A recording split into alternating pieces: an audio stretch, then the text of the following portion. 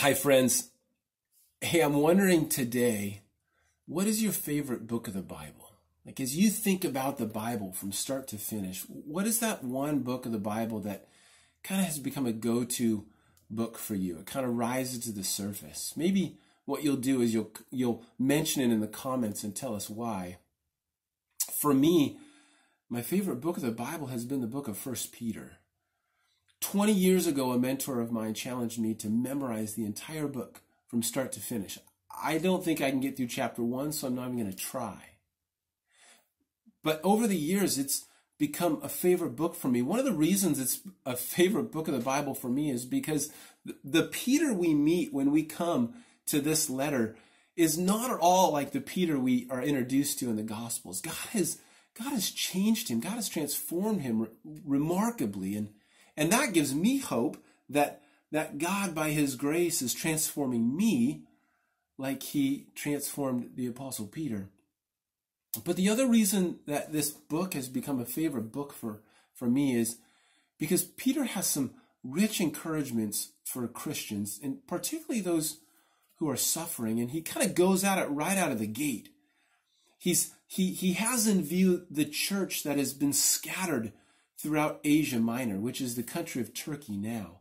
And he calls them foreigners. Now, he doesn't call them foreigners particularly because they're citizens of another country. He calls them foreigners because they're citizens of another realm. They're citizens of a kingdom that is not of this world. They're strangers in a strange land. And maybe we feel a little bit of that even today in this time that we're living in. This is a strange season. We know in a gut level that we weren't made for isolation. We weren't made for fearful living. Well, Peter has some encouragement for us throughout the entire book, but right here at the beginning, he levels these 4 truths about us that I want to remind us of. In verse 2, he says, God the Father knew you and chose you long ago, and his Spirit has made you holy.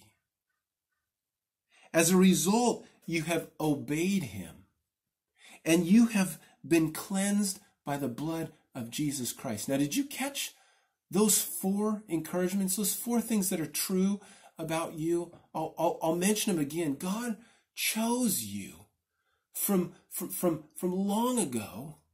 God's Spirit has made you holy. He's sanctifying you. And because of these things, you've chosen to obey him on certain levels.